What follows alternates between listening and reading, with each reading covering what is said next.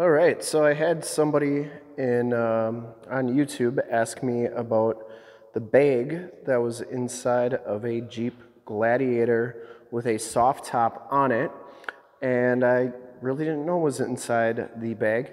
I assumed it was a bag, which is what this looks like, so I got this one off of another soft top Gladiator, and it is a bag.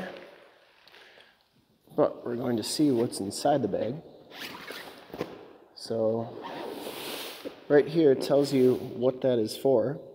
Looks like it's for the corner pieces of the soft top,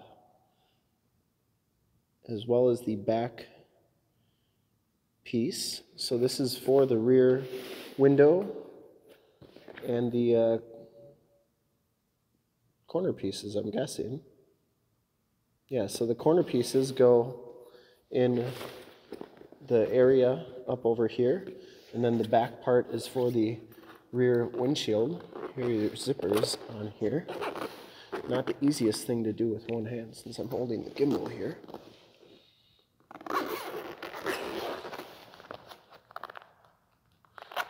So, anyways, see there is a kind of a foam divider piece in here, and that's where the storage would go for those pieces, and there's elastic straps in there to hold them into place, and that is what that is for. So I hope that video helped, and now we know what the bag is for and what it looks like inside of the soft top Jeep Gladiators.